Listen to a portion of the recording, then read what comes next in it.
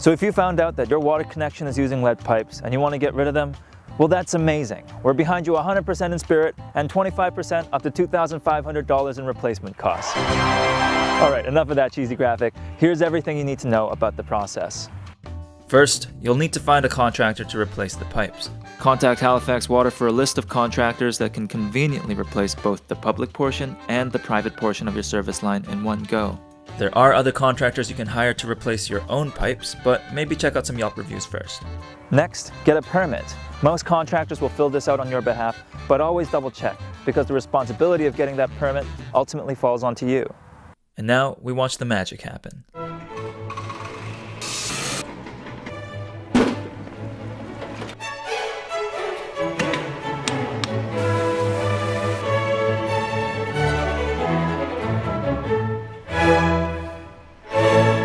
Once that lead pipe is replaced and before the new pipes are covered back up, contact Halifax Water to schedule a free inspection. They'll make sure that the pipes have been installed properly and update their own database. And that's about it. Now, there are some temporary safety precautions you want to take after you've replaced your lead pipes.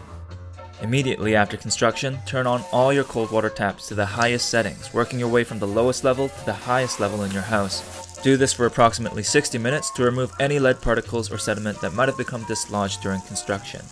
This might seem excessive, but it's much better to be safe than sorry. Also, it'll only cost you another $3 or so on your next water bill, so just hold off on buying a latte for a day or something. Hey. After the 60 minutes, remove and clean all faucet aerators that you might have, as lead particles and sediment can build up on the screen. Every day for 30 days after construction, flush out your plumbing by opening at least one cold water faucet for 10 minutes. After doing that, remove and clean the faucet aerators. For 6 months after construction, only use cold tap water for cooking and drinking, as using hot tap water could release more lead from the plumbing. If you haven't used your water for more than 6 hours, flush the cold water tap for 5 minutes before drinking and cooking.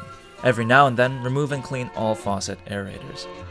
If you are pregnant, breastfeeding, or have children under the age of 6, it's recommended that you use a household water filter that is certified to remove lead from drinking water for the 6 months. Now, understandably, this is a lot of work and it'll cost you some money, but at the end of the day, you can rest easy knowing that your water is completely safe, and that will feel refreshing.